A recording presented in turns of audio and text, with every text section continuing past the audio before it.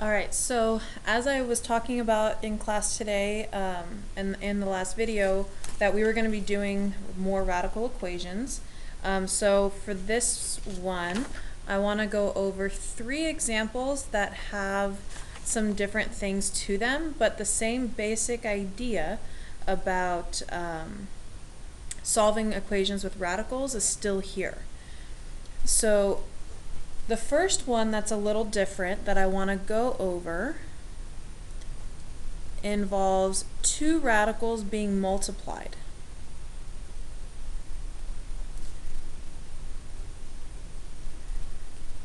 And so what this one requires us to remember are some properties about radicals in multiplication.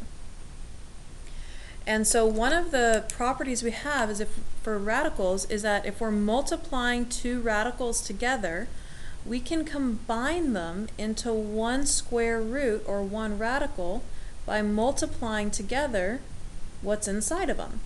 But this only works when the index is the same, meaning the little number here is the same. So if I go ahead and combine my 2 square roots into one radical, I've isolated the radical. I only have one to solve for.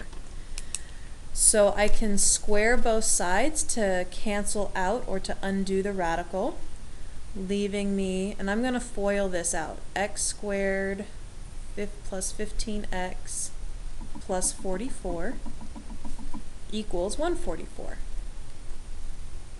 So now I can solve for x by moving 144 to both sides, and we'll have minus 100, so that when we factor, we get x plus 20 times x minus 5, so we would get x plus 20 equals 0 and x minus 5 equals 0, so negative 20 as well as 5. So again, just like before, we need to go back and check our solutions. So I'm going to always go back to the original problem, so before we've manipulated anything. So if we go back to the original problem, I'll have negative 20 plus 4 times negative 20 plus 11, and I'm checking to see does that reduce to 12. So here I'll get square root of negative 16 times the square root of negative 9. Well, right here I can't have square roots of negatives, so I know that negative 20 cannot be a solution. If I go to the 5 plus 4 times, and then over here 5 plus 11, so we'll get the square root of 9, the square root of 16, so that's 3 times 4, which does in fact equal 12, so 5 would be our only solution here. So this one was a little different because it had us multiplying the radicals instead of adding. So if we were adding, we would have had to move one radical over, and then we'd have to square both sides to get rid of one, and then follow that process again. If your 2 square roots or 2 radicals are being multiplied, our radical rules state that we can combine them into one radical because of that multiplication. So make sure you guys are identifying the operation. So this right here, multiplication, is why we were able to do it this way. Okay, the next one is again something a little different. And this one has a square root inside of a square root.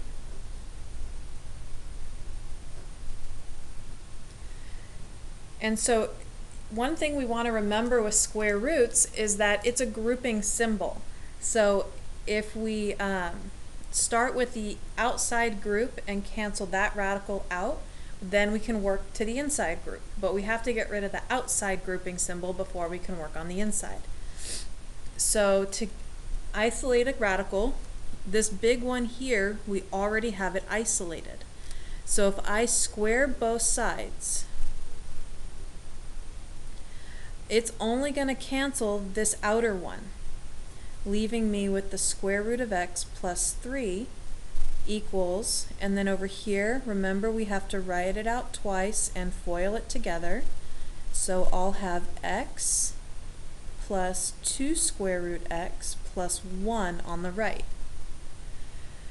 So now I need to get my radicals together, and what's great is that they're both just a square root of x. Sorry, that's getting hard for you to see. They're both just a square root of x, which means they're like terms. I can add the coefficients in front of them to combine them. So if I say, let's subtract the square root of x to both sides, and then I'm also going to move the 1 and the x to the other side as well. So I'll get 2 minus x on the left, and then 2 minus 1 gives me just root x, because they're like terms, because the radical is the same, so we just add the numbers in front. So now we get to square both sides again, now that our other radical is isolated. So on the right we'll get x, and then on the left, again, we have to write it out twice and FOIL it. So 4 minus 4x plus x squared. So now I need to combine all my like terms so that I can solve using factoring. So I'm going to move the x over, and I'm also going to rewrite this with x squared first. So I have something that I can factor with double bubble. So we have x minus 4, x minus 1. So we'll get x minus 4 equals 0, x minus 1 equals 0. So x will be 4 and 1. So those are our two solutions for x. But again, we have to go back and check because we want to make sure that these actually work. So again, we use our original, before we've done anything to it, equation. So I have my square root of 4 plus 3, I guess I didn't need to make that line that long, equals the square root of 4 plus 1.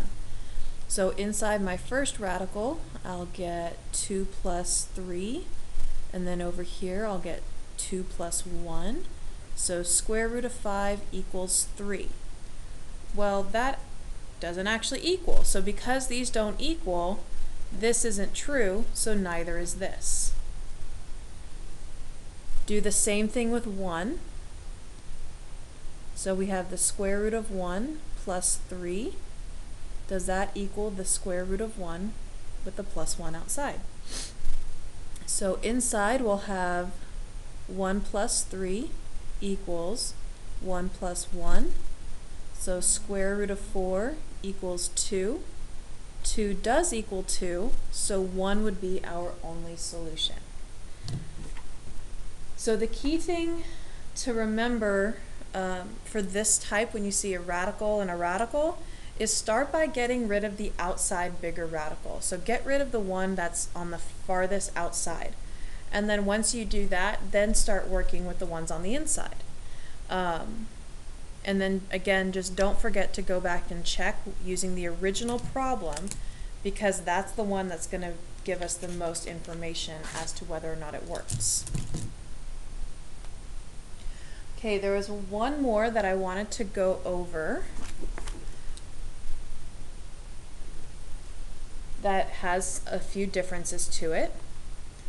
And this one, it has a square root of x plus 2 times the 4th root of x equals 15. So one of the first things that jumps out at me when I see this problem, I don't have the same radical. So in every problem we did in 2.5 and the ones we've done so far, all the radicals have had the same index, meaning they were all square roots or all cubed roots or all 4th roots. They were always the same index. These are not. So how do we handle it when they're not the same index? First thing I'm going to do when they're not the same is I'm going to put them as fractional exponents so that we can look at them like we did with the 2-4 problems and the 2-3 problems. So x, or square root of x, becomes x to the 1/2. 4th root of x will become x to the 1/4. And then I notice that if I move the 15 over, I'll get x to the 1/2 plus 2x to the 1/4 minus 15 equals 0. So now it's similar to the problems we did on on Tuesday. So what I'm going to look for is a u so that I can substitute it in. And again, I always look at the fractions and which fraction is smaller, and I test that one for my u. So x to the 1/4 is the smaller fraction. When I square x to the 1/4, so if I were to square both sides, this would become u squared. X to the 1/4 would become 1/2, which I happen to have right here, which means I can substitute u squared for x to the 1/2, and I can substitute u for x to the 1/4, and I have myself now a simpler looking polynomial that I can factor. So u plus 5, u minus 3, and so when I actually go to solve it, I get u is equal to -5 and +3. Now that's what u equals. We have to go back to find out what x equals. So again, we're only using what u equals here. So I have x to the 1/4 equals -5, and I'll have x to the 1/4 equals 3. So again, I notice I have an even index, or an even root that I'm trying to take. Even roots cannot equal a negative number. So because it's an even root, I cannot have it equal -5, which means this is not a possible answer. So I come over to my other one. If I raise both sides to the 4th power, these will multiply together to become just x, and then 3 to the 4th is 81. And so just like before, we do want to check our solutions because we do have radicals in here. So if we were to check our solution, the square root of 81 plus 2 times the 4th root of 81, does that equal 15? So the square root of 81 is 9. Now the 4th root of 81, well, we kind of just did that right here. 3 to the 4th is 81, so the 4th root is 3. So does 9 plus 6 equal 15? Yes, so that would be our only solution.